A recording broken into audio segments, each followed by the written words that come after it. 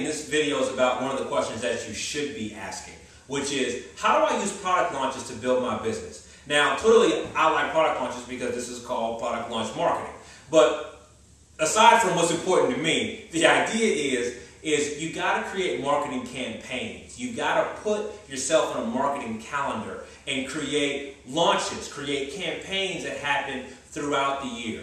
A good way to think about that is have an event every quarter. It can be a sales event, it can be a customer appreciation event, you can tie it to some holiday that's happening around you. But the point is that you need to tie those events together, and they should get bigger as the year goes on. And then when 1 year completes, you just pick it up in the next year, and you should get bigger each and every time.